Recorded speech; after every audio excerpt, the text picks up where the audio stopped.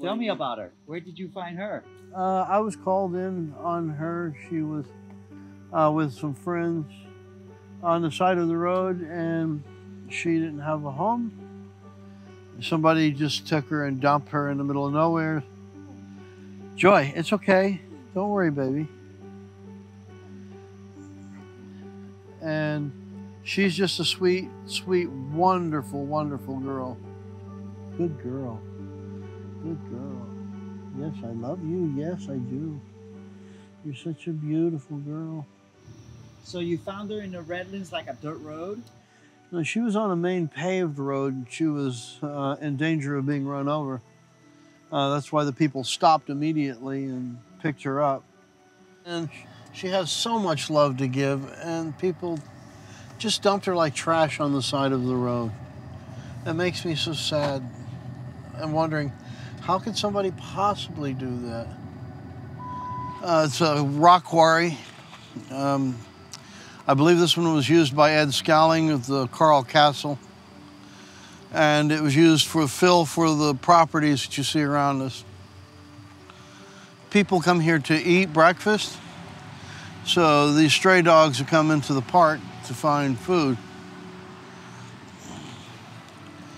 Now they're taking off. They're not going to stay very long if they don't find something right away.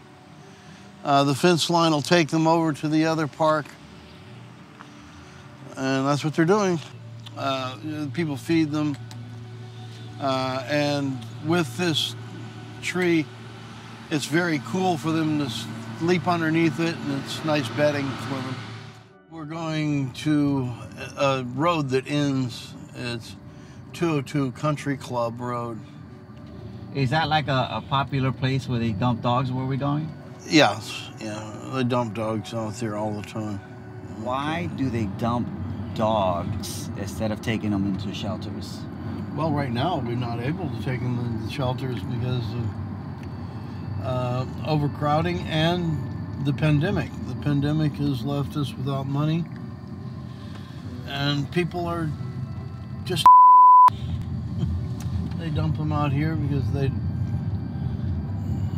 don't want to be seen. But again, right now we're overcrowded, and it's awful that we're not able to accept dogs because of the overcrowding. No donations, no adoptions. People work very hard to keep these dogs that they have fed, cared for. Right now we don't have the money. We have lots of people out there working very hard. But it takes a community to save our dogs and cats. Okay, we're at the end of 202.